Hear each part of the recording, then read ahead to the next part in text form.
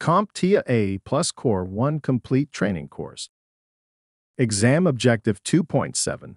Compare and contrast Internet connection types, network types, and their features. Network types. Networks of different sizes can be categorized in different ways based on their coverage and scale. In this video, we will cover the most common network types, starting with a PAN or Personal Area Network. A PAN is the smallest of the network types we will cover. It's designed for individual use within a range of a few meters. Imagine the wireless connectivity between your smartphone, your Bluetooth headset, and your smartwatch. That's a perfect example of a PAN. It's primarily used for personal devices to connect and communicate over short distances, often using wireless technologies like Bluetooth. Next, we have local area networks or LANs. A LAN is a wired network that covers a small geographical area, typically within a building, small office, or home. This type of network allows devices to share resources, such as files or printers, within a single, contained environment. LANs are typically wired, using Ethernet cables to connect computers and other devices to a central router or switch, but they can also be wireless. Speaking of wireless, we also have WLAN networks.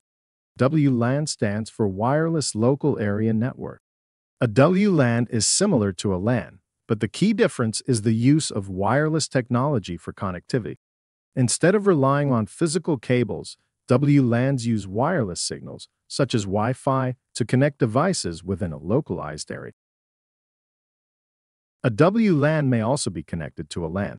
In this way, a WLAN can extend a LAN by providing a method for wireless devices to connect to and share resources with the wired LAN network. Now, let us expand our horizon to wide area networks, or WANs. WANs cover a much larger area than LANs, or WLANs. A WAN is a network that spans a large geographical area, typically connecting multiple LANs or remote locations. WANs are used to connect networks across cities, countries, or even continents. They enable long-distance communications and data exchanges between geographically dispersed sites. The Internet itself can be considered a massive WAN, connecting networks worldwide. Metropolitan area networks, or MANs, cover an area larger than a LAN but smaller than a WAN, typically spanning a city or a metropolitan area.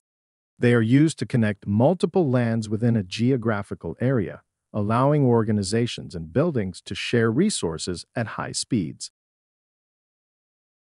Lastly, we'll cover storage area networks, or SANs. A SAN is a dedicated high-speed network that interconnects and presents shared pools of storage devices to multiple servers. SANs are designed to handle large volumes of data and are typically used in server rooms or data centers. They allow for more efficient storage management and access in complex environments.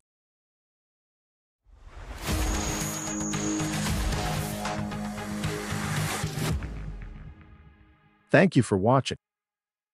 Subscribe for more great content.